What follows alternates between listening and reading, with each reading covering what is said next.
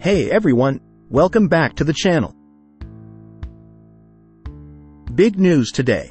A coalition of NATO countries is stepping up their border security in a major way.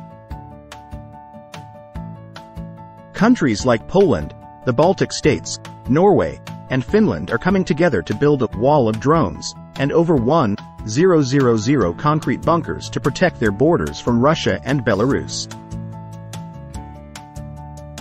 Lithuania's Interior Minister Agne Bilotaite recently shared the details of this ambitious plan after meeting with her counterparts from Estonia, Latvia, Finland, Norway, and Poland.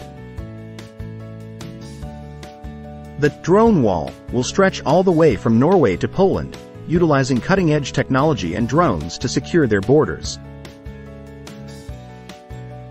The initiative includes advanced surveillance systems, physical infrastructure drones for border security, specialized units within border services focused on UAV surveillance and defense. The goal is to prevent any provocations or threats from hostile nations.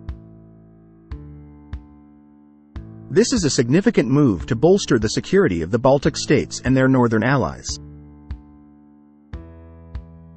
On top of the drone wall, these countries are also planning to build over 1,000 concrete bunkers along their borders with Russia and Belarus.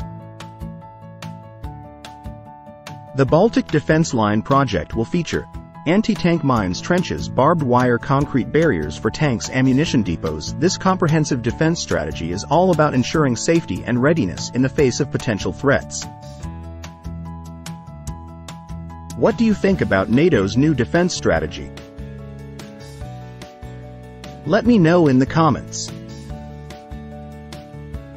Don't forget to like, subscribe, and hit that notification bell for more updates on global security and defense strategies. See you next time.